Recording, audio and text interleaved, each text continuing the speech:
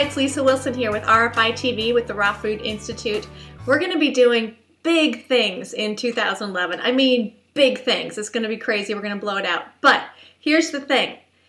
We have to set some goal setting. So just like the Raw Food Institute is doing some goal setting, I'm going to talk to you about doing some goal setting. So what I want you to do right now is grab a piece of paper and write your goals. 3 months out, where do you want to be in 6 months? Where do you want to be in a year from now? Where do you want to be when we're talking about 2012? So in 3 months, I want you to put 3 to 5 goals. Same with 6 months, 3 to 5 goals. And in a year from now, 3 to 5 goals. They can be about nutrition. They can be about your life. They can be big goals.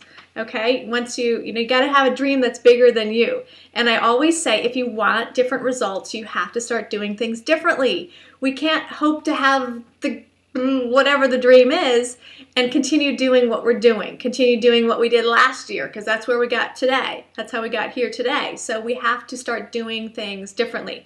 So under every single goal, we need 5 action steps. How are you going to get there? If one of your goals is detoxification, you can't continue to wake up in the morning and continue to eat sweet cereal. So, you might say, well, I'm going to do blah, blah, blah for detoxification. I'm going to drink warm water and lemon juice first thing in the morning. I'm going to do.